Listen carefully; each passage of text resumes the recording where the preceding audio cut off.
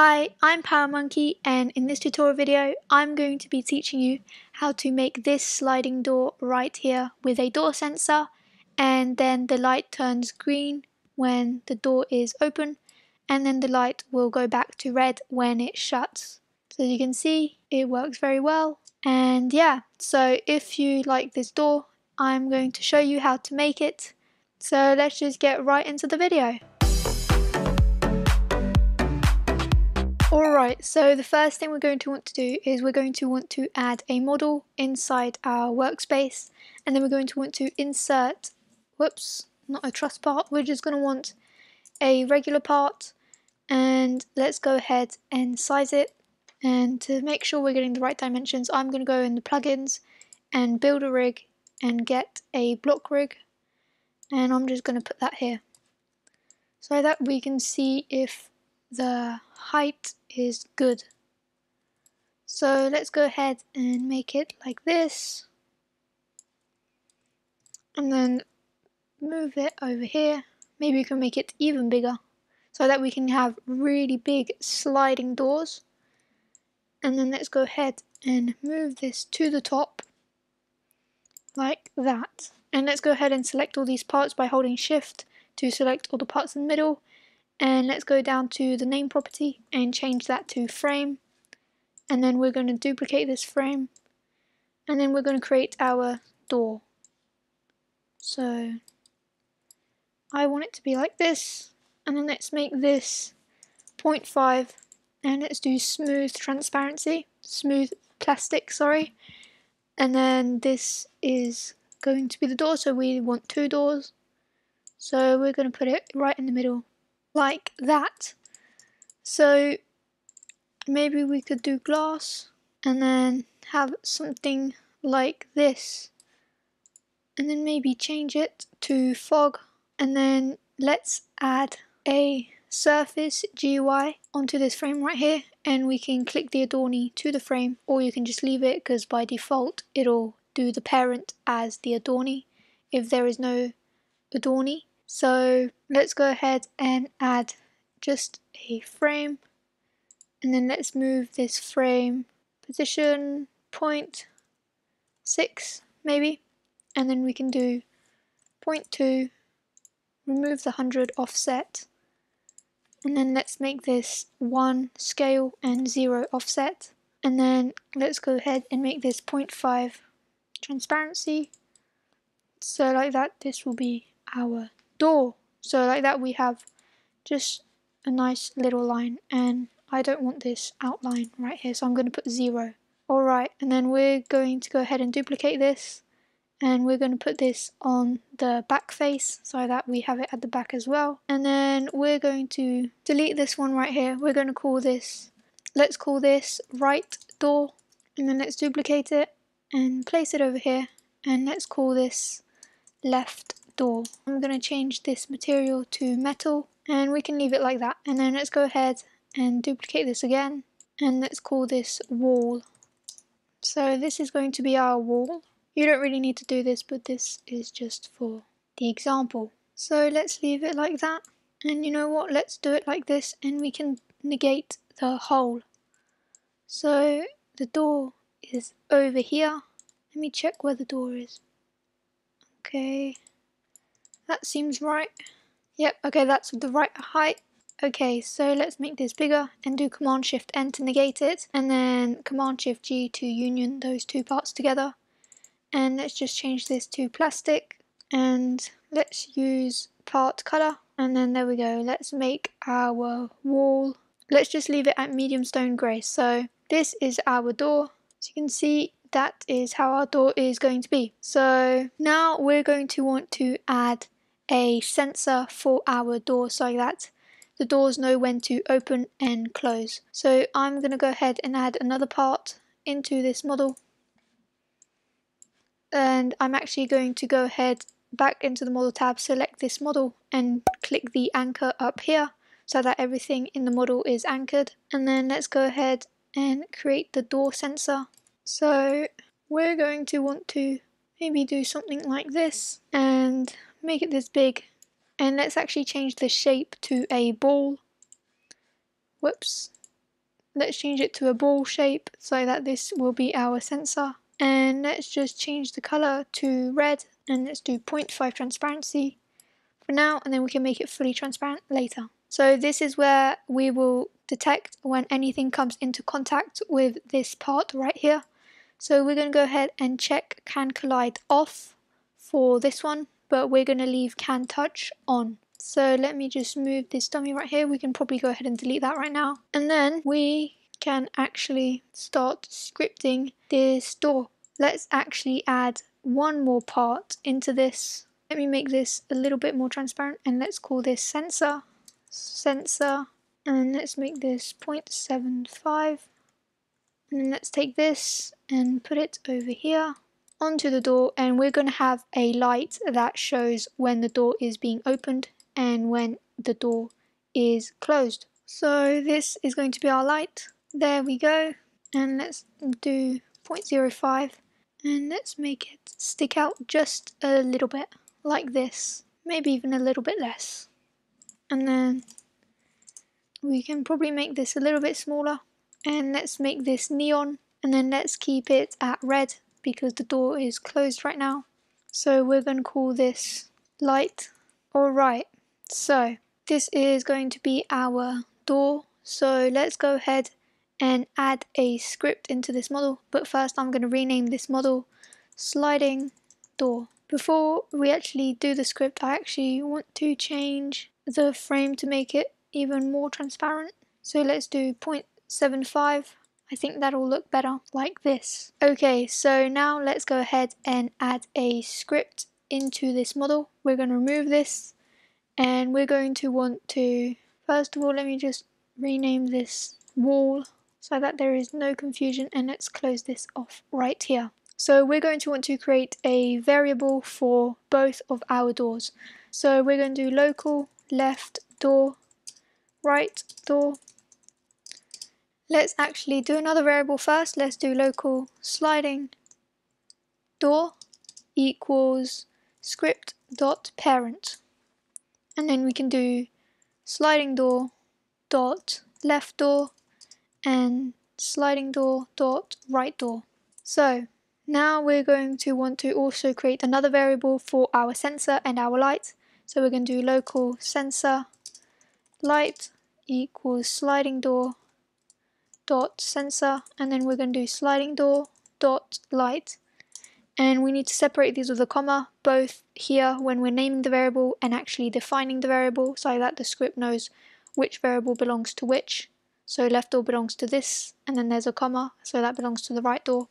And same with this one. So now let's actually go ahead and detect when something touches the sensor. So we're going to do sensor dot touched, and then we're going to do connect function, and we're going to do part. So this is the parameter that will return when this function gets fired. So whenever something touches this sensor right here, this script is going to detect that, and then it's going to run the code inside this function right here. So first of all, we're actually going to want to create another variable for whether our door is already opened or not. So we're going to do local is open, and we're going to make this equal to false because right now the door is shut. In this function here for the touched event, we're going to want to do if not is open. So basically if is open is false or nil, then we want to run the code over here, otherwise we're just going to ignore it because the door is already opened. Then we're going to do is open equals true, and then right at the end we're going to do is open equals false so that we can shut it. But first we're going to want to open it right here. So we're going to want to get the position of the door when it is open and closed, but first we're going to need to get the tween service. So let's go ahead and add the tween service here. So let's do local tween service equals game get service tween service, and then we're going to do local tween info equals tween info dot new, and then we can create our tween info for when we tween the doors. The first parameter is going to be how long it takes for the tween to execute. So let's do 1 second, and then the easing style. So we're going to do enum.easingstyle.linear, and you can pick any easing style that you want, but for sliding doors I think it's best to leave it at linear. And then we're going to do enum.easingDirection.in, and we're not going to want it to repeat, so we're going to do 0, so it repeats 0 times, and false because we don't want it to repeat, and then the delay time is going to be 0, but this doesn't matter because we're not repeating it. Alright, so let's go ahead and create our tweens. So we're going to want to create 4 different tweens for the open tween of the left door, and another open tween for the right door, and then a closed for the left and right.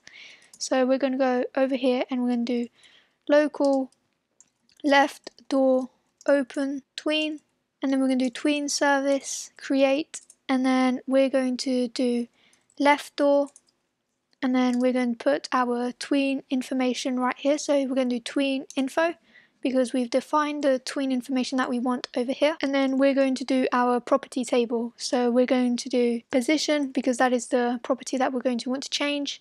And we're going to do equals, and then let's do vector3.new, and then let's go ahead and get the left door position. So this is the right door, this is the left door. So click on the left door and scroll down in the properties to position, and you want to copy this. So I'm doing Command C, and then you want to paste that over here.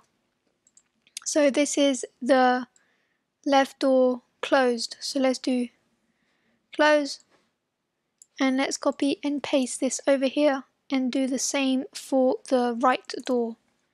So let's go ahead and click on that right door over here, go down to the position, and then copy this and then paste it over here. So these are the closed positions, and then select both of these and paste them over here, and we're going to do open and open here as well, and then we're going to want to open these. So I'm going to open it probably to like here, and this one as well, open it over here. So let's go back into our script.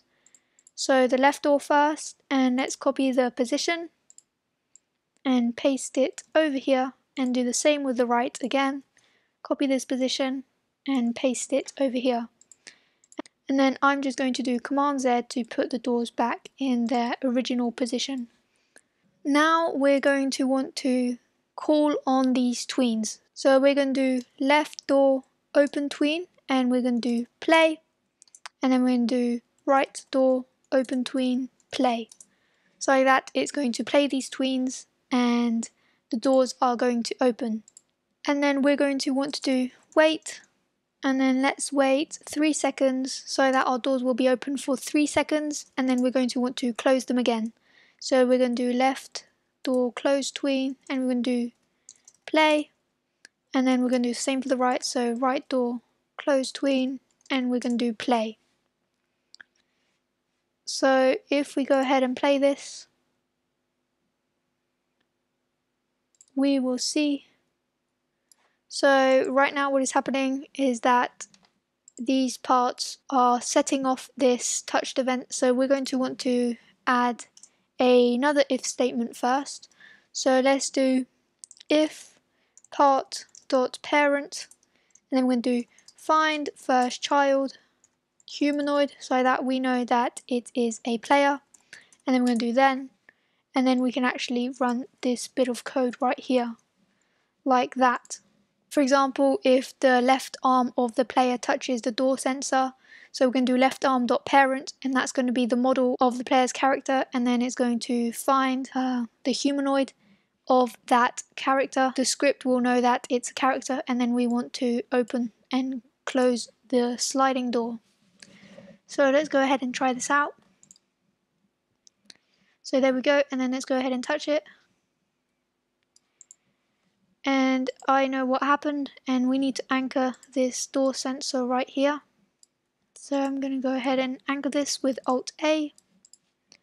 And then let's go back into our script, and what happened is that I forgot to rename this right door. So let's go ahead and for the right door tweens, so right door closed tween and right door open tween, change this instance to the right door on these two. So let's go ahead and try that again.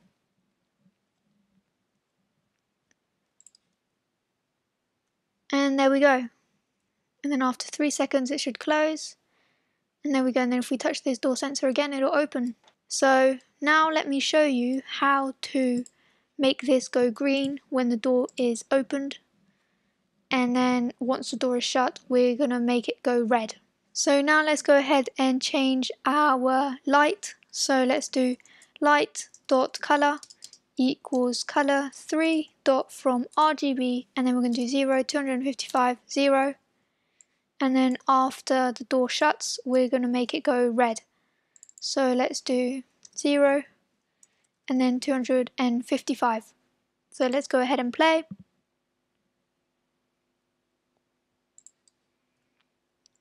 There we go, the door is going green, and then the door is going to shut, and there we go, it's gone red. So as you can see, it works very nicely and it's very smooth. So now we can go ahead and click our sensor and make it fully transparent, because we don't want the players to be able to see the sensor. So let's see, maybe I could change this to... So there we go. Alright, so now if we test the game, you will be able to see that it works perfectly fine. There we go, it's gone green, and then red it's closing, and then green again, and then it is closing. So that is pretty cool.